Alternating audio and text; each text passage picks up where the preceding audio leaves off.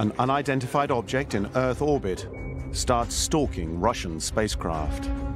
If a mysterious object suddenly appears in space and then starts maneuvering as if it's under directed control, people are going to start asking a lot of questions. The disturbing appearance sparks fears of a space arms race. When something like this happens, NASA is definitely going to be concerned. Today, space is the frontier for human exploration. But there are other craft in the darkness. Some serve a sinister purpose. May the 23rd, 2014. The Russian Space Agency announces it's launching 3 satellites.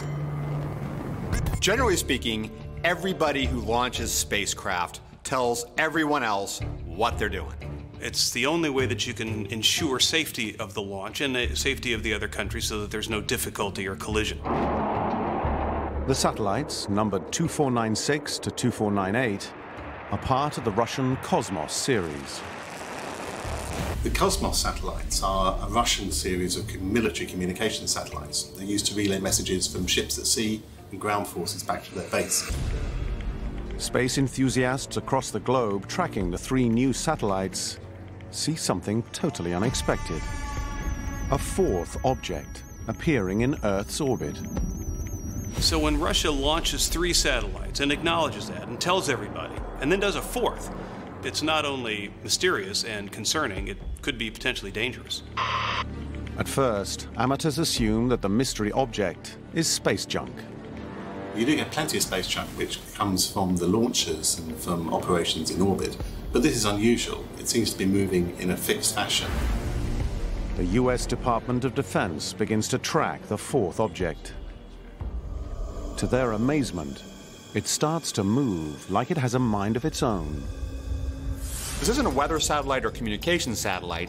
Those don't maneuver very much. If you have an object that shows up in space that is clearly under intelligent control, you're going to have a lot of people asking questions about what's going on. The mystery deepens when the object then seems to rendezvous with other Russian spacecraft. If in fact the Russians have very maneuverable spacecraft, satellite or otherwise, that can change orbit, that can go to other satellites, there are a lot of possibilities on what that could accomplish, all the way from being a repair station or a refueling station for other satellites. Despite repeated requests for information, the Russians refuse to comment on the unidentified object. Part of the Russian rules are to deny everything and admit nothing. The Russians aren't saying anything. It's like, go home, nothing to see here. I never believe them when they say that. You know, I don't believe anything that they say anyway, so I feel like it's something that we always have to look into. The West faces the alarming prospect that the unidentified object could be a new breed of space weapon. The idea of anti-satellite weaponry is old. It goes back to when satellites were first developed. If somebody's going to put up a satellite, somebody else is going to say, well, we'll take it out.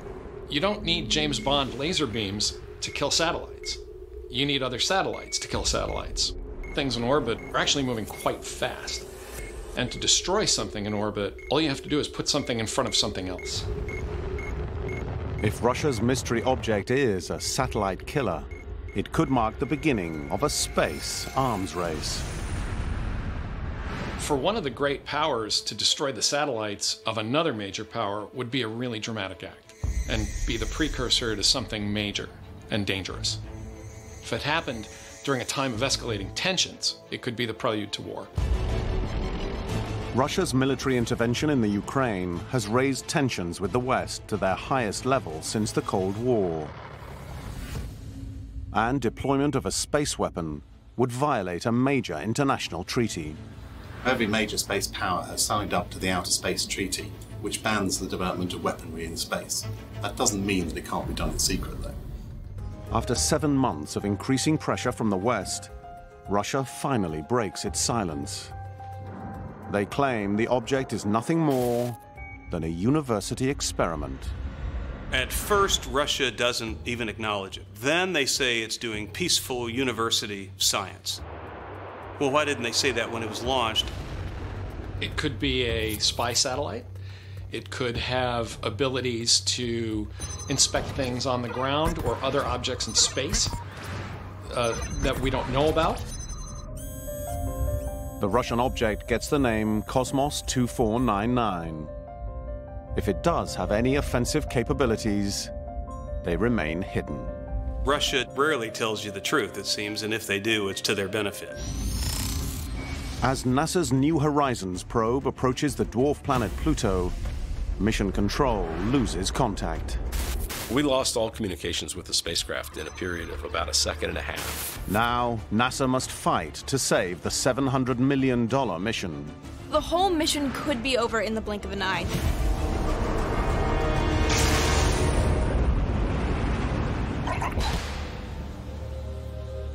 NASA plans its missions of exploration in extraordinary detail. But there are things in the darkness that no human can anticipate. July the 4th, 2015. NASA's New Horizons space probe is just 10 days away from Pluto and 4.8 billion kilometers away from Earth. Its mission is to photograph Pluto's surface, collecting new data about this mysterious dwarf planet. The New Horizons project is the first time that humankind has explored Pluto and the Kuiper Belt. It's all coming to this moment after 9.5 years of flight and who knows how many years of development before that. So this is right down to the wire. New Horizons Mission Control is preparing for the spacecraft's flyby of the unexplored world when it suddenly goes quiet. I got a phone call from my project manager, and he called me to say, "Alan, we've lost contact with the spacecraft. That should never happen." The out-of-lock message on the computer screen means they are getting no data from the spacecraft. Something has happened to New Horizons on the approach to Pluto. It's about the worst thing that can happen in a space mission, because if you can't communicate with it, then you can't even begin to diagnose and solve the problem. Unless a solution is found, this could be the end of the mission. Over 15 years of hard work could all be for nothing. No communication means no data. 10 days before the flyby and only 3 days before the flyby data collection is to begin, we're presented with the biggest emergency in the mission. And the clock is ticking. We can't delay the flyby. NASA's experts call a series of crisis meetings. They suspect the issue lies with the probe's onboard computers.